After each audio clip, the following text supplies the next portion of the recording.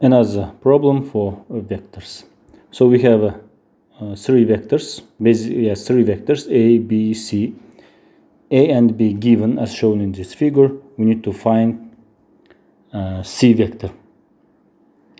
But we know that summation addition of all these three vectors equal to 0. This is what we know. So according to this information, we need to find C vector.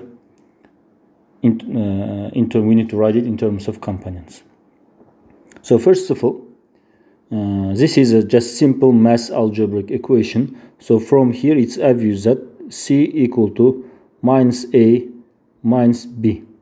Or you can write also in this way, yes, A plus B.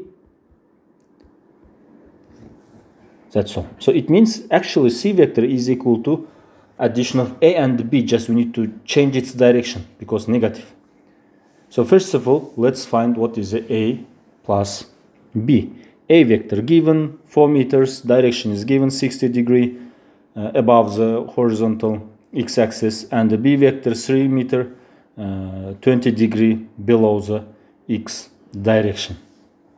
So first of all, let's try to solve it in terms of component method. And we need to find first AX. This is the x component for A, and this will be y component for A. Simple right triangle we have. So AX equal to A times cosine 60 basically. 4 times cosine 60, which will give us 2, I think. Yes, 2 meters exactly. 2 meters. Y vector A times sine 60, 4 times sine 60, which is 4 times square root 3 over 2. So it's 2 square root 3. This is the x and the y component for first vector for A vector. Both positive because of the direction, yes, as it given in this figure. Now let's come to the B vector, second vector.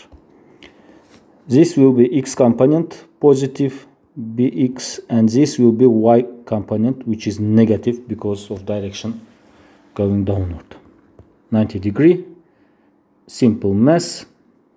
Bx equal to b times cosine 20, so which is 3 times cosine 20, and it will be equal to approximately 3 times cosine 20, 2.81, 82 approximately, 82.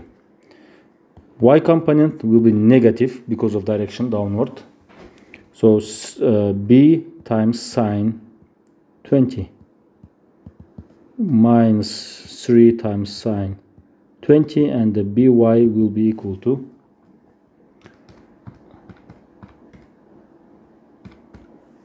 minus negative number 102. So as you see, we have a y component and x component for both vectors. So let me write this ay in this way. So approximately it will be 3.46. Now it's time to finish this question. We know that C vector equal to minus A plus B vector. We can write it in this way. So C x vector for C equal to minus AX plus BX. Simple. What is the AX? 2. What is the BX? 2.82. So x component for C will be equal to negative 4.82 meters. Same for y component, negative AY plus BY. Basically AY is 3.46 positive plus BY is negative. So answer will be final 346 minus 102, negative 2.44.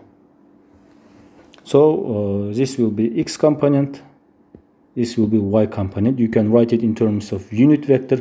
So unit vector for C will be negative 4.82i minus 2.44j. This will be same vector in terms of unit vector.